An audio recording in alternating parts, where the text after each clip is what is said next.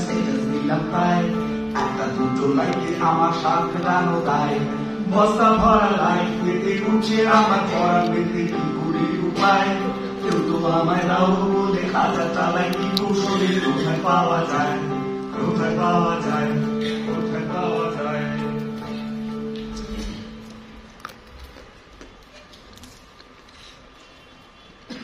এই যে ভাই ওই 1000 লাইক আর 400-500 কমেন্ট কোথায় পাবো ভাই বলো না আরে বলো না আরে বলো না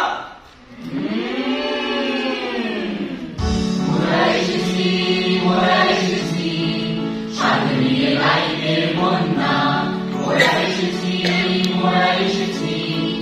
সাথে নিয়ে লাইকের বন্যা কমেন্টস কি লাইক চাও চাঁদ পাড়া স্মাইল চাও লাভ সিম্বল চাও যত খুশি তত নাও ফেসবুকে যেতে দাও সুন্দরী কন্যা মোরা এসেছি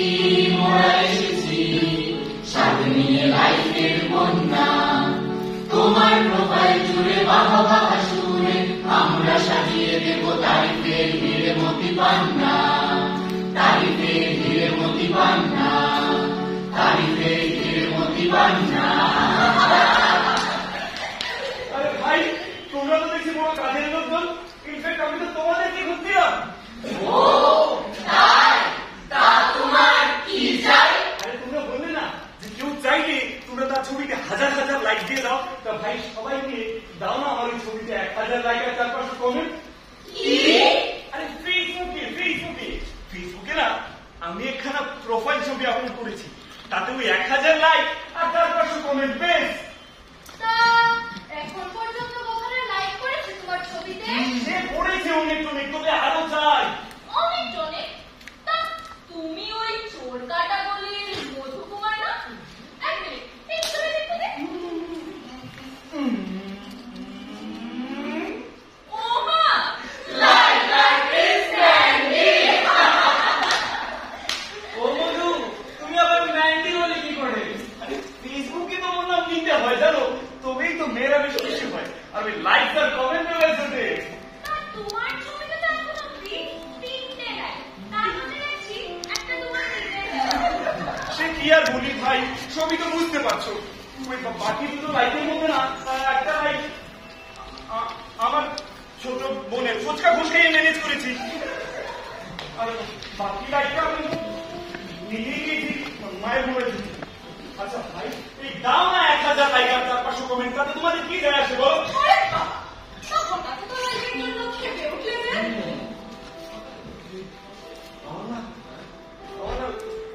লাভ হয়ে গেছে জানো আরে লাভ না লাভ মানে ক্রাশ মধু তোমার কার সঙ্গে লাভ হয়েছে এরকম নাম বলো বলো সত্যি বলছো তোমরা সবাই শুনবে ওর নাম কিউটিপাই সাধু হ্যাঁ এই তো না সারাক্ষণ ওই ফেসবুক লাইভে থাকে জানো দাদা তো দেখি এসছে কিনা ফেসবুকে আরে এই তো সাধু লাইভ এসছে এই যে দেখো আরে কি করছো কি আরে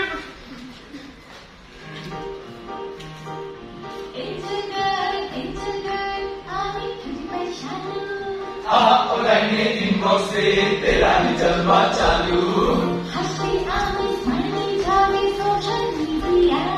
তুমি মন খারাপ স্টেটাস দিলে আমাদের কান্না পায় লাখো লাইক তুঝে দাদু তু কিউটি পয়সালু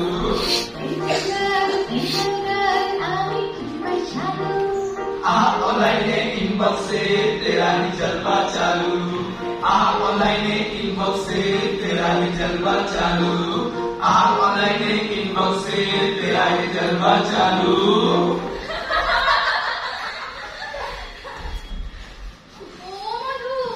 সত্যি বলছো তোমার কি ওই কিউটিপাই সাধুর সাথে লাভ হয়ে গেছে একদম 50% তো হয়ে গেছে জানো মানে আমার দিক থেকে না আমি পুরোপুরি রেডি শুধু ওর দিকেরটা বাকি এই আমি আজ কি ভেবেছি জানো ওখানে ওই ফেসবুকে গিয়ে একটা রিকোয়েস্ট পাঠাবো তারপরে আমার রিকোয়েস্ট অ্যাকসেপ্ট করবে তারপর ওখানে টেক্সট করব, তারপর হোয়াটসঅ্যাপে চ্যাট, আর তারপর আমার শালুর সাথে একটা লম্বা ডেট।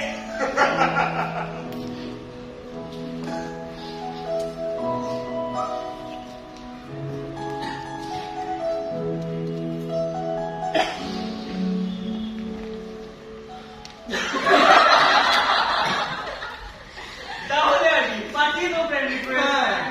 আরে তাহলে তো হবে না, তাহলে হবে না। যদি ওই 3খানা লাইক করার সুবিধা রেখে ও যদি পাত্তা না দেয়, যদি আমার রিকোয়েস্ট অ্যাকসেপ্ট না করে, তা অবশ্য নয়। ঠিক আছে, আমরা দেবো তোমার ছবিতে 1000 টাকা, দেবো 100 কমেন্ট, দেবো আরো তুমি যা চাও হাবি যাবি। এই তোমরা সবাই দেবে? সত্যি বলছো? কিন্তু তার বদলে আমাদের সবার চাই। ও মা, এমনি এমনি দেবে না? এই আমি টাকা পয়সা দিতে পারবো না বাবা। আরে টাকা পয়সা লাগবে না মধু, তোদের কি লাগবে গো? আমরা তোমাকে দেবো 1000টা ভার্চুয়াল লাইফ। তার বদলে একটা সত্যিকারের বন্ধু এনে দেখা হবে দিদি। শুধু একজন এসে বলুন, মন থেকে বলুন সে তোমার বন্ধু, তাহলেই হবে। মানে ফেসবুকে তোমার অনেক বন্ধু, হ্যাঁ কিন্তু ওর বাইরে সত্যিকারের দুনিয়াতে কটা বন্ধু আছে? হ্যাঁ আছে তো, অনেক আছে। আরে ওই মানিক আছে, ফটিক আছে, ঝিমলি, মৌ, অনেক আছে, অনেক আছে। তাহলে ডাকো কাউকে, কেউ তো এসে বলুন সে তোমার সত্যিকারের বন্ধু। আচ্ছা ডাকবো, তাই না? এই এক কাজ করি, মানিককে ডাকি। মানিক, মানিক, মানিক, মানিক, কিরে বন্ধু, কি সমাচার রে? মানিক মেরে दोस्त मेरे यार। এই ভাই একটু প্রবলেমে পড়ে গেছি, তোর একটু হেল্প চাই। আরে কোনো চিন্তা নেই বন্ধু, তোর জন্য তো যা আছে রে। ভাই জানতাম সব কিছু লাগবে না, তুই শুধু এদেরকে বল তুই আমার সত্যিকারের বন্ধু, তবেই হয়ে যাবে। আরে এই সামান্য ব্যাপার, হ্যাঁ। এখনই বলে দিচ্ছি বন্ধু। বল। কিন্তু বন্ধু, হ্যাঁ। ব্যাপারটা কি বলতে হয়? বলো। না মানে তুই এদেরকে বলে দাম মাত্র 200টা লাইক। আরে আজ 500 টাকা লাইক সালা, 3 দিন থেকে পোস্টম্যান ডিগ্রি লাগিয়ে বসে আছি, লাইক চটে না 7.5টা, আর উনি এমনি 1000টা লাইক মেরে দেবেন সালা। এই বলে না মানে মানে মানে মানিকে তো চিনে ভিড়ছো না। এবার কাকে ডাকবে? ফটিককে ডাকি? আরে না না ফটিক না, ওর কাছ থেকে 8 দিন আগে আমি 80 টাকা নিয়েছিলাম, কাল দেবো বলে দিই। আচ্ছা এই কাজ করি, জিম্মিকে রাখি। মেয়ে মানুষ তো আমার দুঃখ ঠিক বুঝবি। জিম্মি, জিম্মি, জিম্মি। ও হারামজাদা! হারামজাদা! হুজুর, তুমি জানো? একবার যদি ওকে সামনে পাই, ওর এত বড় সাহস, ও মালার ছবিতে লাগিয়ে দিয়েছে। চিন্তা করো একবার, লাইক নয়, শুধুমাত্র লাইক নয়, একেবারে হার্ট সিম্বল। সঙ্গে আবার কমেন্ট, লুকিং অসম ডিয়ার। অথচ তার 8 ঘন্টা আগে আমি এমন একখানা সেলফি আপলোড করলাম, ওখানে তো কিছু দিলি না হতচ্ছাড়া। দিয়েছিলাম তো লাইক। ঝাড়ু মারে তো লাইকে, মালার ছবিতে লাভ কমেন্ট, আর আমার ছবিতে শূন্য লাইক। সিরিয়াসলি কে বলতে রে? ও মা, তুই এখানে লুকিয়ে আছিস? বলিস কি না? ঝিমলি, তোর আপলোডগুলোর সামনে মালার আপলোডগুলো একদম পাশে। এই জন্য আমি তোর মতো গুফুহালা মিলছেদের একদম পছন্দ করি না। জিম্মি, ওই দিয়ে দে না, দিয়ে দে না, জিম্মি দে না। জিম্মি, জিম্মি, জিম্মি। বাপরে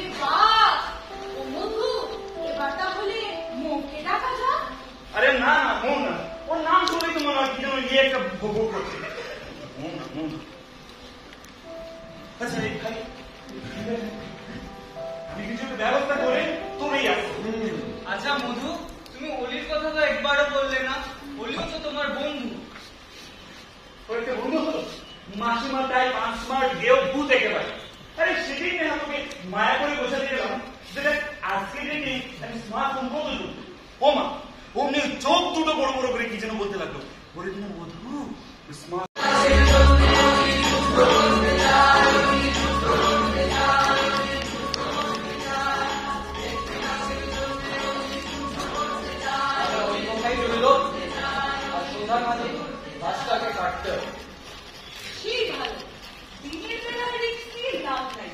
বলা তো যায় না কোথা থেকে আবার কোনো এনজিও ফেনজিও এসে পরিবেশ প্রেমের গান গাইতে শুরু করবে। বলছে আরেক জ্বালা।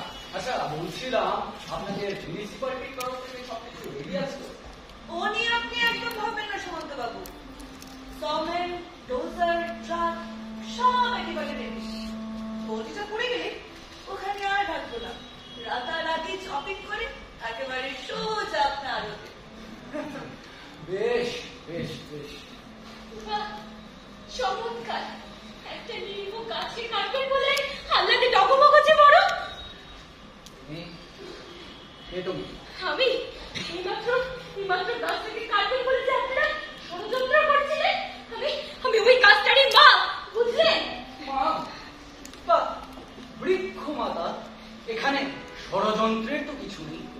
আমাদের পাড়ায় নতুন মোবাইল কোম্পানির টাওয়ার বসবে, টাওয়ারের জন্য জায়গা চাই, জায়গার জন্য গাছটা কাটতে হবে। এ তো উন্নয়ন। উন্নয়ন?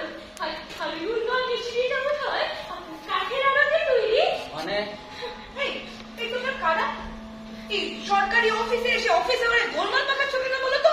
কি চাই তোমাদের?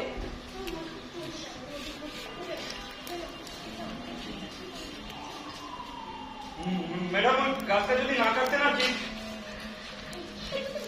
আরে বুঝতে পারছি কি আমি বলছি।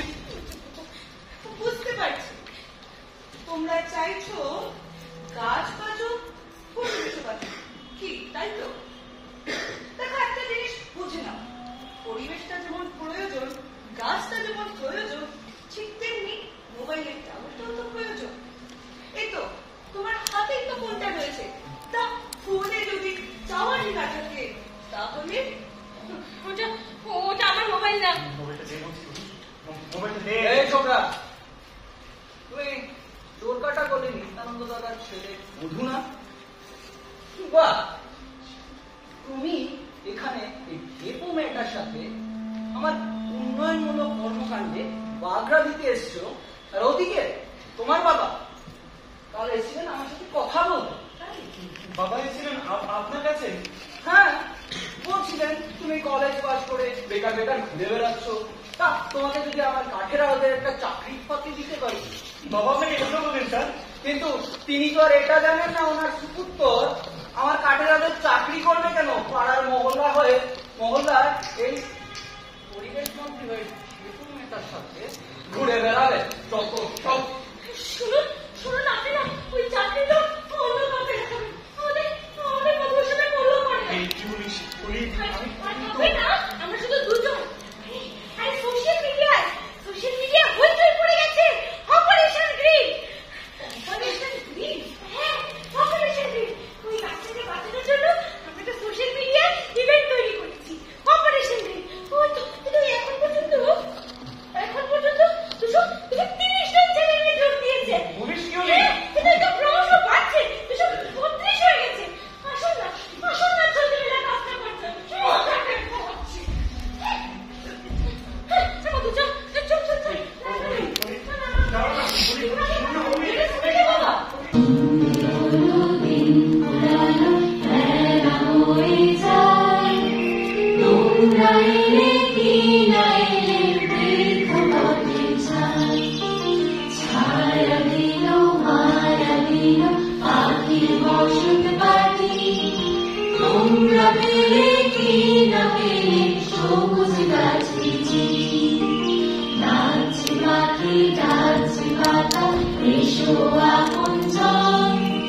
Oh তোমরা ভুলো না মরণ বাঁচন তোমরা ভুলো না মরণ বাঁচন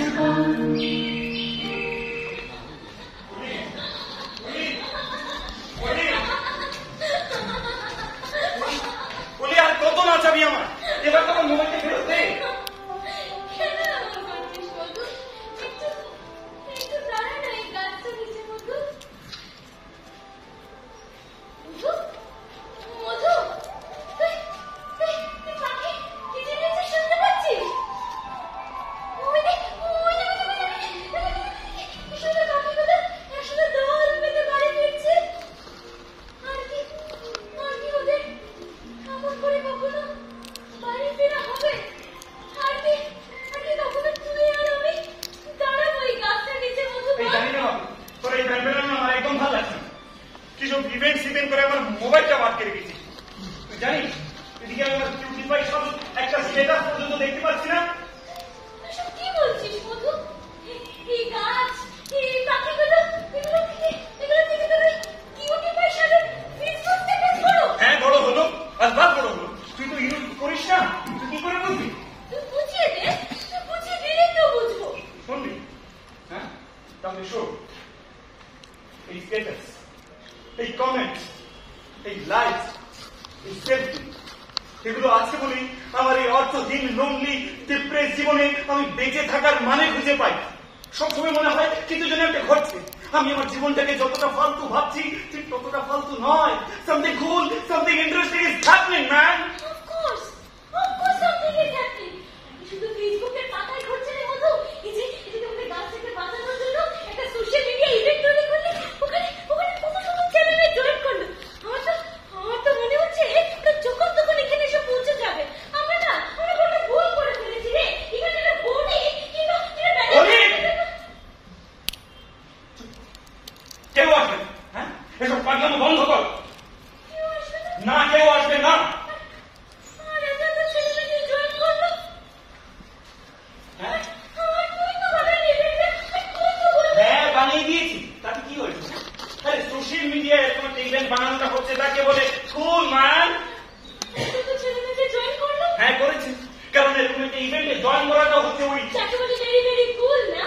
হ্যাঁ আর ফেসবুকের পাতা থেকে বেরিয়ে এসে সত্যি এই গাছটাকে বাঁচানো not so cool. Yes it's not so কুল। আর পরিবেশ দিবসে গাছের সঙ্গে সেলফি চেনা হয় ঠিক আছে, কিন্তু তা বলে ওই গাছকে বাঁচাতে বুলডোজারের সামনে এসে পড়তে হবে নাকি? শোনো, তুই কি করে বুঝছিস? তুই তো তোর বাবা মার আদরে নেই।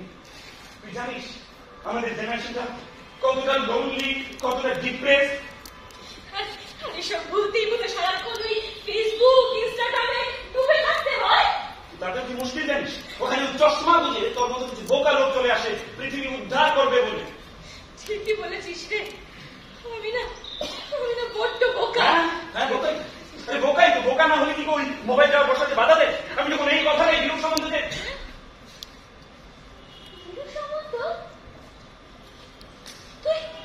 তুই আমার কথা বিরূপ সম্বন্ধে কখন বললি মধু?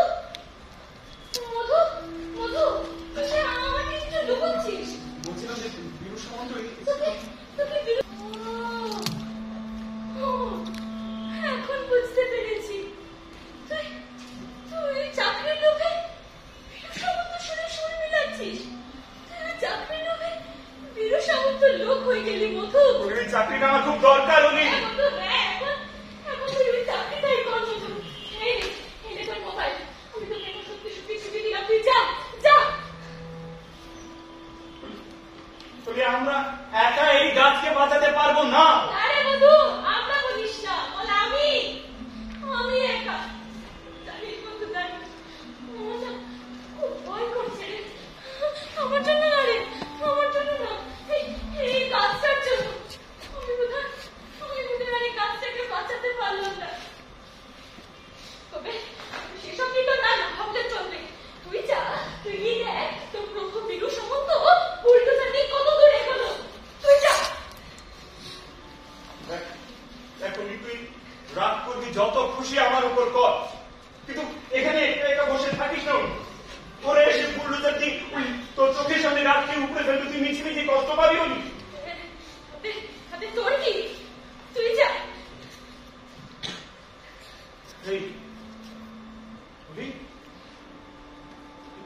থেকে একটা উৎকো লোক জুটেছে, ওর হাত দুটি ভালো ঠেকছে না। তুই বুঝে নেবো, তুই যা, তুই যা। দিদি ভাই বলবো?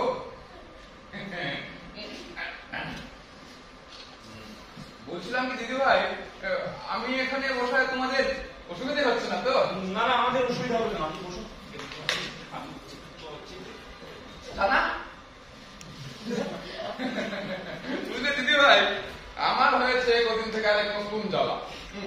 ঘরে মনে টিকছে না, একটু পর ছুটে আসছে এখানে ওই অটোটা ভাড়া দিতে।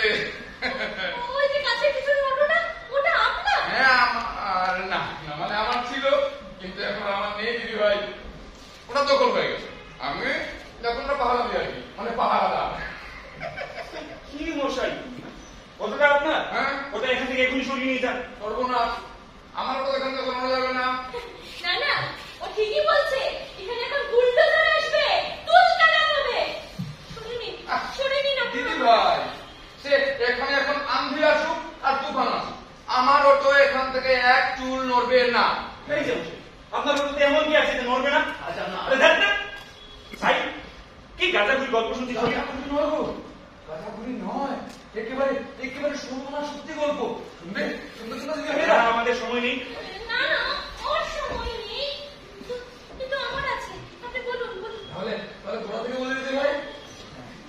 এই ধরুন গত সপ্তাহের কথা, বুঝলে দিদি ভাই, হঠাৎ করে না সে কি জোরে করলাম, তোমাকে কি বলে দিদি ভাই, সে কি কষ্ট দিদি ভাই।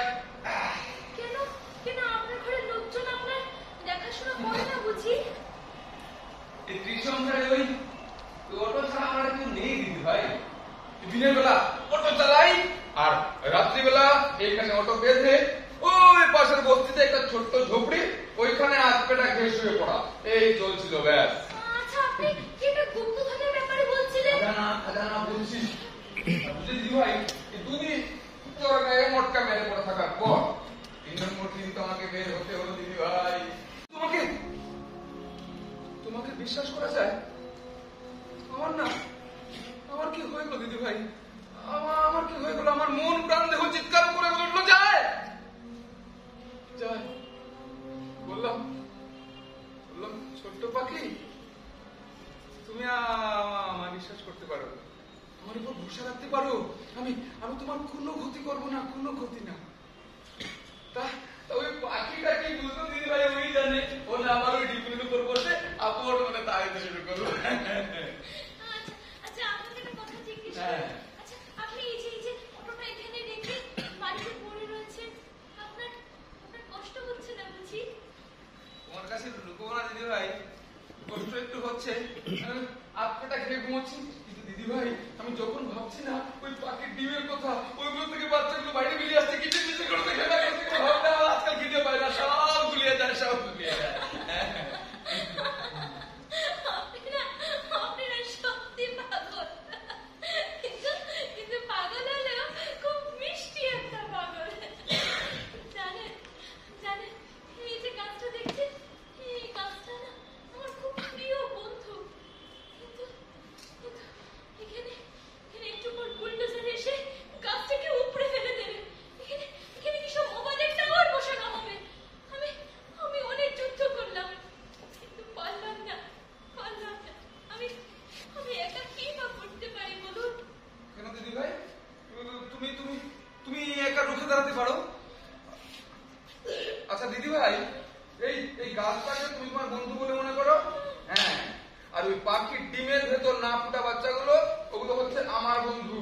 এবার দিদি ভাই, কেউ যদি আমার বন্ধুকে মারতে আসে, আমি কোথায় একা ফেলে চলে যাবো? আমি রুখে দাঁড়াবো, আগে তুমি রুখে দাঁড়া, তারপর কেউ এলে আসতেও পারে। ঠিক বলেছেন। আমি বসলাম, আসো বুলডোজার, খুব তুলকালাম, দেখে নেব। দিদি ভাই, আমিও বসলাম, এবার আসুক আন্ধি আর আসুক তুফান, আমাকে কি করছি না দিদি ভাই, তা না।